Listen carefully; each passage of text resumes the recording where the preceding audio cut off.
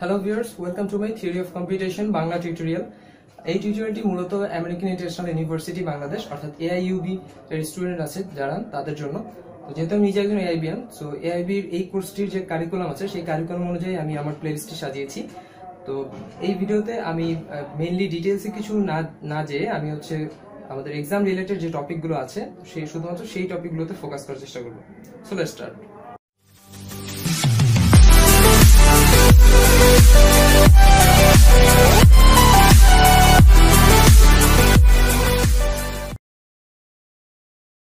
So আগের লেকচারগুলোতে আমরা দেখেছিলাম যে ডিএফএ ডেফিনিশন এবং ডিএফএ মেশিন কিভাবে ডিজাইন করব। সো এই ভিডিওতে আমরা দেখব এনএফএ ডেফিনিশনটা দেখব। সো এনএফএ ডেফিনিশন, এনএফএ কি? An NFA is a 5-tuple which is Q, sigma, delta, Q naught, F, where পাঁচটা কোনটা কি দেওয়া আছে। সো প্রথমে জানতে হবে এনএফএ জিনিসটা কি। এনএফএ হচ্ছে নন ডিটারমিনিস্টিক ফিনিট অটোমেটা। সো এটা হচ্ছে একটা পাঁচটা টাপলের সমন্বয়ে তৈরি। সো এই পাঁচটা টাপলগুলো কি কি? ফার্স্টে আছে Q. Q is a set of states. আমার এনএফএ তে যে স্টেট গুলো থাকবে তার সেটটাই হচ্ছে কিউ। তারপর হচ্ছে sigma. Sigma is a set of alphabets, অর্থাৎ যে ইনপুট গুলো থাকবে সে তার সেটটা হচ্ছে আমার সিগমা। তারপরে আছে delta. Delta such that q into sigma implies that power set of q is the transition function. So এটা আমাদের একটা ট্রানজিশন ফাংশন। 4 নাম্বার আছে q naught element of q is the start state, অর্থাৎ q naught আমাদের start state। 5 number হচ্ছে f subset of q is the set of final states. তো এখানে NF DF এর মতনই NF এ তো একটা স্টার্ট স্টেট অবশ্যই থাকবে এবং স্টার্ট স্টেট একটাই হবে। সো যেহেতু এটা একটাই হবে সেহেতু এটা একটা element Q not. R final state আমার এক বা একাধিক হতে পারে। সো সেই জন্য এটা হচ্ছে আমার একটা set of final states. So NF এর যে ডেফিনিশনটা আমরা দেখলাম, এটা একটা এক্সাম্পল দেখলে সেটা হচ্ছে বিষয়টা ক্লিয়ার হয়ে যাবে। সো সেই এক্সাম্পলের জন্য এখানে একটা এনএফএ আমি লিখে রেখেছি, একটা এনএফএ মেশিন লেখা আছে। সো এইখানে আমি প্রথমে দেখাই দিই ডিএফ আর এনএফ এর মধ্যে বেসিক ডিফারেন্সটা কি। সো এখানে দেখেন আমি Q1 থেকে 1 রিড করে Q1 এই থাকতে পারছি, আবার 1 রিড করে আমি Q2 তেও চলে যেতে পারছি। কিন্তু ডিএফ এর ক্ষেত্রে কিন্তু এটা সম্ভব ছিল না। ডিএফ এর ক্ষেত্রে আমি 1 রিড করে যে কোনো একটা জায়গায় যেতে পারতাম। সো এখানে আমি দুইটা স্টেটে যেতে পারছি, এটা একটা ডিফারেন্স। আর আরেকটা ডিফারেন্স হচ্ছে এইটা, এই সিম্বলটা আপনারা জানেন, এটা হচ্ছে এপসাইলন। এটা মানে হচ্ছে এটা একটা এমটি স্ট্রিং। এখানে বিষয়টা হচ্ছে আমি Q2 থেকে 0 রিড করে আমি Q3 তে যেতে পারি, আবার কোন স্ট্রিং রিড না করেও আমি Q3 তে যেতে পারি। এটা হচ্ছে এমটি স্ট্রিং, একটা এমটি স্ট্রিং বুঝেন। আচ্ছা, তো এখন ডেফিনিশনে যে পাঁচটা টাপল ছিল, সো সেই পাঁচটা টাপলের কোনটাতে কি ভ্যালু আসে সেটা আমি দেখাচ্ছি। সো এক নম্বরে ছিল কিউ। কিউ হচ্ছে আমার set of all states. So সেইখানে আমার এখানে স্টেট আছে চারটা, Q1, Q2, Q3 এবং Q4। সো এটা হচ্ছে Q, set of all states. 2 নম্বরে ছিল set of sigma, set of all alphabets, সবগুলো অ্যালফাবেটের একটা সেট, অর্থাৎ ইনপুটের একটা সেট। সো এখানে ইনপুট হচ্ছে 0 আর 1। এখানে কিন্তু আমরা এখানে একটা বিষয় খেয়াল করবেন, আমরা কিন্তু এপসাইলনকে এখানে কাউন্ট করছি না, ঠিক আছে। আচ্ছা, তো 3 নম্বরে যেটা আছে, 3 নম্বরে হচ্ছে delta which is q into sigma implies that power set of q. আচ্ছা,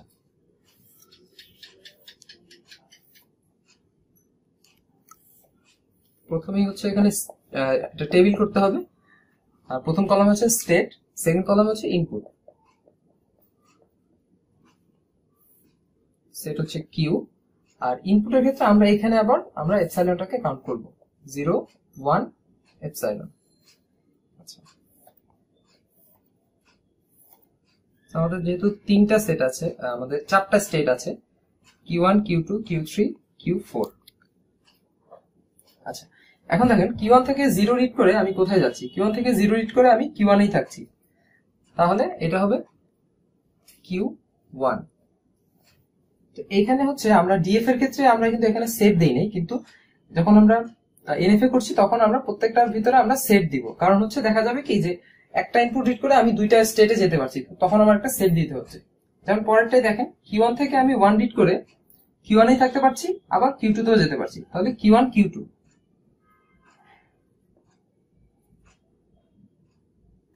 সো Q1 থেকে এপসাইলন দিয়ে কোথাও যাওয়া যাচ্ছে না, সো নাল, ফাঁকা সেট বা নাল সেট।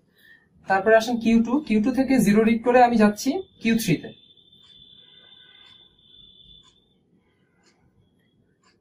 Q2 থেকে 1 রিড করে কোথাও যাওয়া যাচ্ছে না, সো ফাঁকা সেট। আর Q2 থেকে এপসাইলন রিড করে আমি Q3 তে যেতে পারছি। তারপর Q3 থেকে 0 রিড করে কোথাও যাওয়া যাচ্ছে না, ফাঁকা সেট। 1 রিড করে আমি Q4 এ যাচ্ছি। আর এপসাইলন দিয়েও কোথাও যাওয়া যাচ্ছে না, তাহলে ফাঁকা সেট। Q4 থেকে আমি 0 রিড করে Q4 এ থাকছি। 1 রিড করেও আমি Q4 এ থাকছি। এপসাইলন দিয়ে কোথাও যাওয়া যাচ্ছে না, তো ফাঁকা সেট। আচ্ছা, এটা ছিল 3 নাম্বার। এরপর হচ্ছে 4 নাম্বার। 4 নাম্বারে হচ্ছে যে Q নট যেটা হচ্ছে আমার স্টার্ট স্টেট। সেখানে স্টার্ট স্টেটটা হচ্ছে Q1, Q নট এর মান হবে Q1। 5 নাম্বার হচ্ছে সেট অফ ফাইনাল স্টেটস। সেখানে দেখেন আমার ফাইনাল স্টেট আছে দুইটা, Q2 আর হচ্ছে Q4। তো যেহেতু ডাবল রাউন্ড করা আছে, তো সেই জন্য এগুলো হচ্ছে ফাইনাল স্টেট। সো Q2 আর Q4 এর একটা সেট হবে আমার f এর মান। সো এটাই হচ্ছে আমার মোটামুটি 5টা যে টাপল ছিল, 5টা টাপলের ভ্যালু। তো আশা করি ভিডিওটি আপনাদের ভালো লেগেছে। ভালো লাগলে আপনার বন্ধুদের সাথে শেয়ার করবেন।